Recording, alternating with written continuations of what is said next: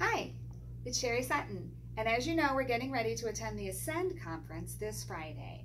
As we're preparing for the conference, I thought I would share one of the exercises that we plan on doing.